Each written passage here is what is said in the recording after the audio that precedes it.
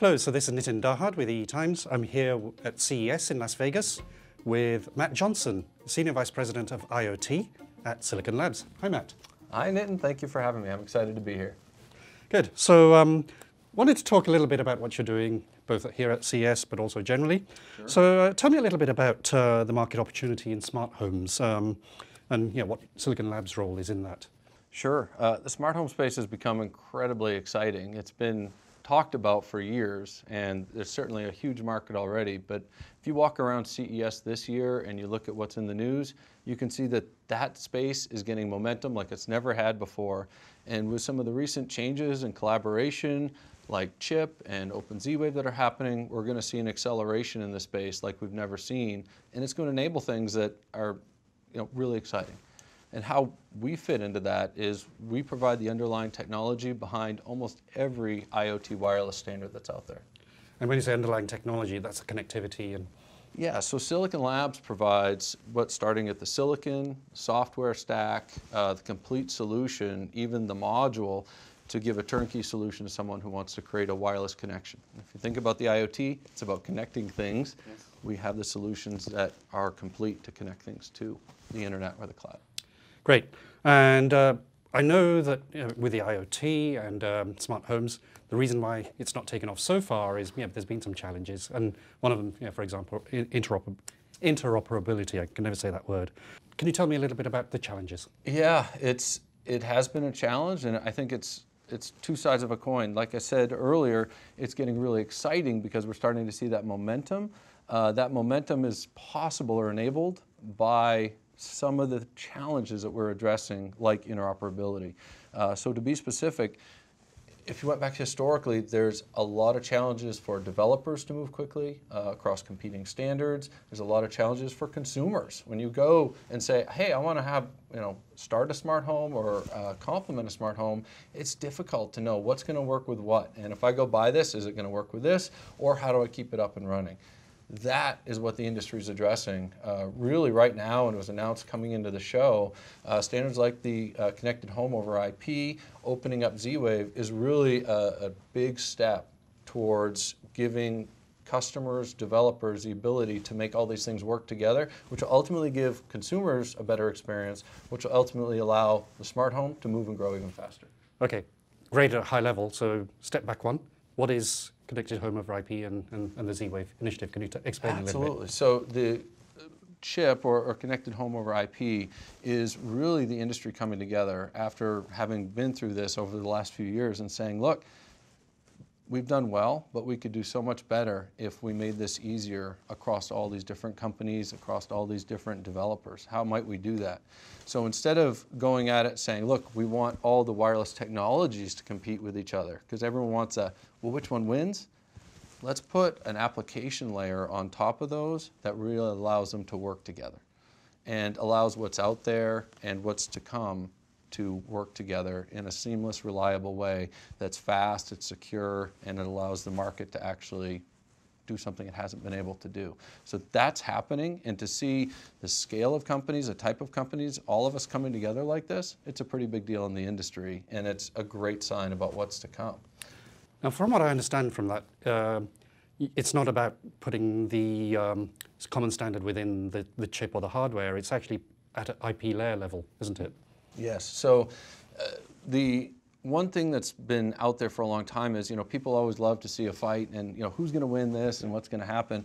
And where we've gotten to is it's not about a wireless protocol as much about what's on top of it and getting them to work together and saying, from a customer perspective, how can I make sure these things will all work? So we're approaching it from two directions. There's the alliance and standards approach, which is going to be critical, I think.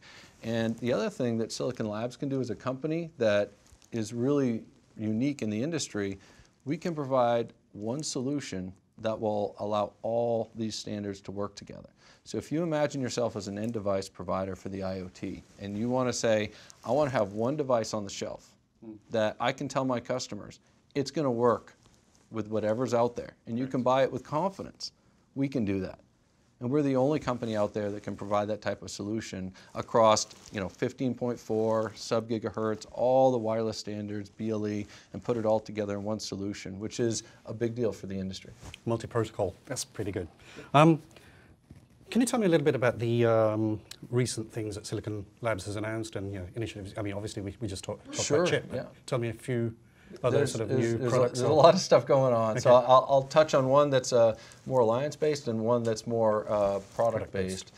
From Alliance perspective, we just announced recently that ZWave, which is a wireless protocol standard that has been very successful in the smart home, we are going to open that up. It's been, for the most part, for lack of a better term, a closed or proprietary standard that's done really well over the years, but we decided as part of the themes we were just talking about to open that up is going to allow it to do its next phase of growth. Explain what you mean by opening it up. Absolutely. Yeah, that can mean a lot of different things. So what we're going to do is we had basically this solution that was only supplying silicon and software from Silicon Labs, and then literally has hundreds of members of the alliance, which are end customers that are utilizing this technology. In this case, opening it up means we're going to allow other silicon suppliers to also participate in this and make the board and alliance more self-steering. And we believe that will actually serve the industry better and allow it to accelerate, because having it closed actually was really helpful to get it up and running. You can move fast, you can get things done quickly, but then to get the next wave of growth, you really do need it so everyone can participate and that it's open and people don't feel like they're stuck with only one supplier. So the analogy with the software world is like providing that API that everybody can access. Yes. And from a product perspective, we just announced our latest BLE solution. So BLE has gotten a lot of attention at CES this year, particularly with 5.2 and BLE audio. We just announced a solution which is a BLE solution that is incredibly low power. We're talking coin cell battery life of up to 10 years. Wow. So just to put that in perspective, and it really is ideal for BLE applications that are end nodes. So it can support BLE mesh, it can support BLE AOX, and if you think about that, that allows really accurate motion tracking. So specifically within a meter of accuracy. So think about what we're talking about. We're talking about a solution that is really small, really cost effective, it's secure, and ultra low power for up to 10 years. And just to give you an idea of how crazy that is, if you were making a tracking device that was focusing on asset tracking or a tag, we could do a total solution, including the full bill of materials in the device, for under $1. That's how much things have really accelerated in this space and what these types of solutions can do.